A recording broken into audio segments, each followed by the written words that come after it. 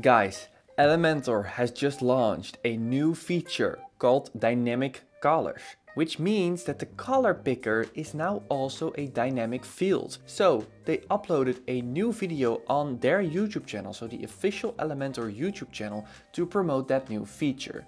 And in that video, they're giving you an example of how you could use that feature. So this is the video. So they say, for example, with a blog post, you can have a completely different background and a header and the button colors on every blog post or every page. Right, so for example, you click to the next blog post and all the colors change. So that means that your client can now change the colors of the website after the website is done. Well, I don't know about you, but I do not really trust my clients with changing colors. And that is just because that's not their job. Their job is not to change the colors of the design. You deliver a design and they fill in the content. So when I saw this video on their channel, I was like, all right, well, great, but I'm not really gonna use this channel. And then I was laying in my bed and I was like, wait a second, is there not a better way to use this feature? And then I got an idea, which is actually a much more practical way to use this new dynamic color feature. And I think I'm the first one on YouTube to actually show you this. I'm pretty proud of it, to be honest. So let's just dive in and I will show you what I mean.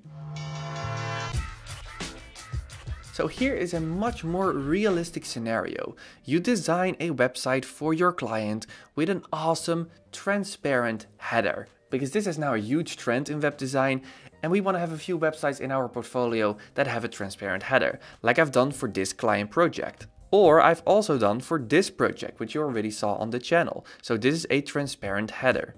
So what you do is you export your design of the homepage, you send it to your client thinks that is absolutely awesome, and the client says, yes, start working on the website, it looks absolutely awesome. So you start going into Elementor, into WordPress, and you start building this thing, you watch a tutorial here and there, and then you have the homepage. But then you realize that the website needs to be filled with content. And then the client will send you some pictures, if they even have good pictures, and then two things can happen. One, the pictures do not work with your design, because for this design, for example, this is a dark color for the text. And if you go to another page, if you use a dark color for the text over here, that's not going to work because the background already is too dark. So in this situation, you need to create a header for the white version and you need to create a header for the black version. And what's also a realistic scenario is that your client does not have a picture for every website. So for example, on this website, this is a business page that doesn't need to be that fancy, or for example, a privacy policy page. So now you have a problem, but you've already built your header template in Elementor Pro. So what are you gonna do? Well, you only have one option, and that is to create different header templates. So you create one header template that is for the white version and one for the black version.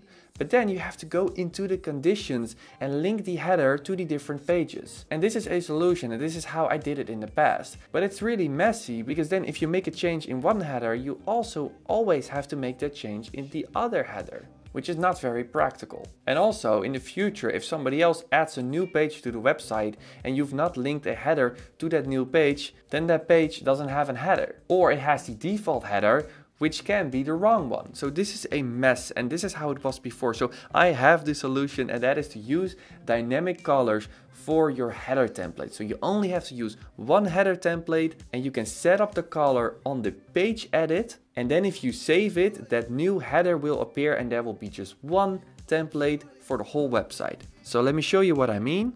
So I'm here on one of my clients' websites, and as you can see, this is a transparent header. And now if I change to the About page, for example, you can see that the color of the menu will automatically change, and even the logo, because this is the dark version of the logo, and on the home page, it's the white version of the logo.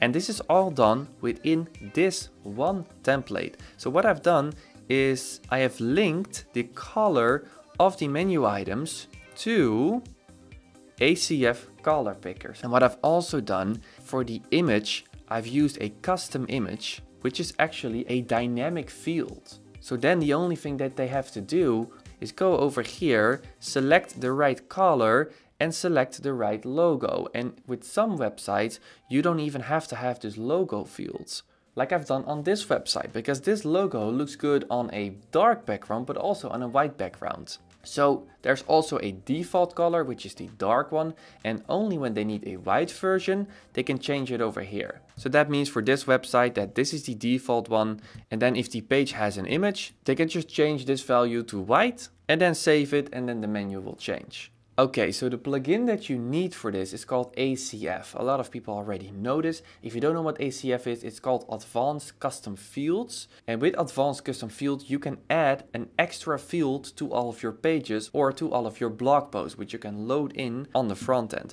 So what you want to do is go to plugins, click on add new, and then just type it in here, ACF. And make sure that you have the green version installed, which is this one. It has 1 million active installs, is a very famous plugin. So then you will have this tab over here. So go to custom fields and go to field groups. And on this website, I haven't set that up, so we're going to do that together. So I'm going to click on add new, and I'm going to give it a name, which is header color. Or maybe a better name is menu color.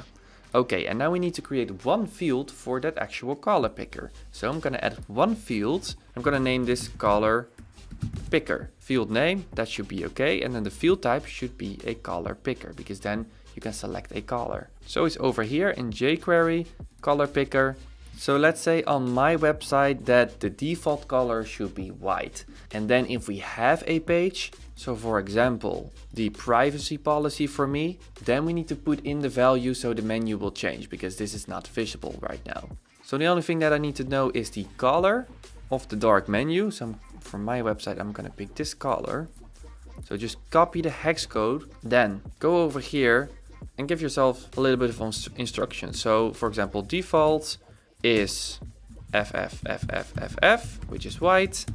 Change it to for dark menu. Required no, and the default value will be white. So we're gonna set the default value at white. So then if we forget to change this, then it will always be white, because for most of my website it's white. But if your website on most pages it's a dark menu, you should set the default to the dark version. Okay, so that's it. And now we need to tell ACF where we want this field to display. So I'm gonna select post type, and then post type is equal to page. So then this field will always display in all of my pages. And there's one last thing that I want to change, and that is the position. I want to put that high, otherwise it's going to display at the bottom, and then there's more chance that I will forget it. Okay, so let's just click on publish for now.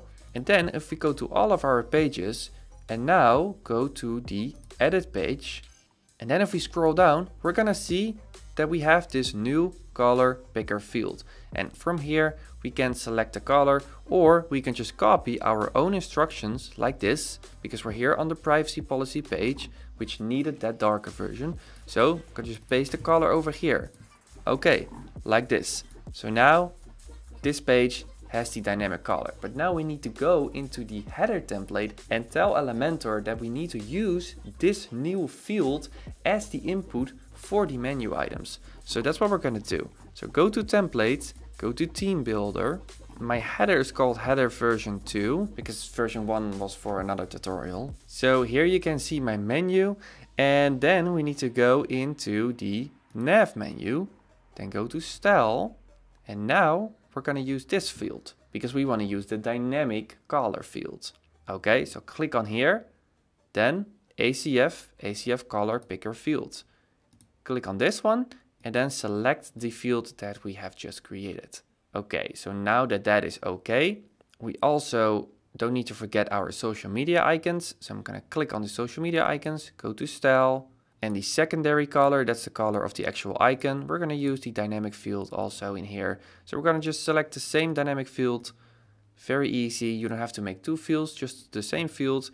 Click on update. And now we're going to refresh the privacy policy page. And we're going to go to the home page to see if the home page is still white. And it is. Now we're going to go to the privacy policy page and refresh this. And now you can see that we have the darker menu. It worked very nice. But now we have one more problem, and that is the logo. because the logo is an image. And that's not as simple as just use the color picker fields. So that's the last thing that I want to show you. So how you do that is by going back to ACF. So you're here in your custom field inside of the menu color. You make a new field for your logo. So logo switcher, something like that. And then the field should be an image. So here you can select an image. Now for the instructions, I would say do not change this if the logo should not be white. And for most websites that's the dark, right? Because the default logo for my website is going to be white. For most websites it's the dark version. Okay, this is all good. We're still on the page here. Okay, so let's click on update. And now if we go back to the privacy page, so just the edit inside of WordPress, we scroll down, we can see that we have a new field right here. So now we need to go back to our header template, which I've opened here. And we also need to make the logo dynamic. So go to your dynamic tags. Well, first of all, refresh this page because we have new data from the backend. Okay, click on your logo again. Click on dynamic fields, scroll down, ACF image fields. That is now available. So select the field, the logo switcher that we've just created.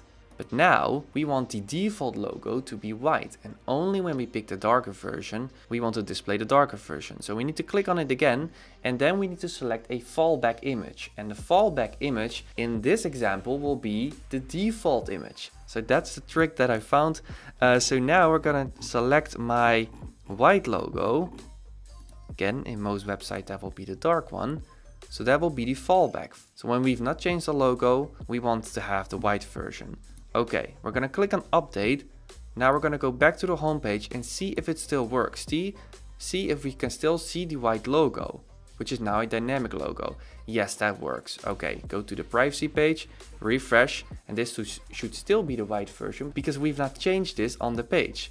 Okay, so here, now we can select another logo. So if you click on add image over here, now you can select your darker logo. Okay, so I've set up the darker logo, click on update. Now go back to your privacy policy page, and now if we click on refresh, you're gonna see that we have the darker logo, the darker menu, and all within one template inside of Elementor. The last thing that you need to do is check mobile responsive mode, because the hamburger icon for your nav menu also needs to be dynamic, of course. So if you go to style over here, don't go to the text color, but you need to go to toggle button, and the toggle button needs to be dynamic too. So ACF color, key, color picker. And the logo is still good, so that's perfect. Now go to mobile and also see if that works. All right, click on update. Now I'm gonna check it on my mobile phone to see if it works. Okay, my home page looks good. And now let's check the privacy policy page.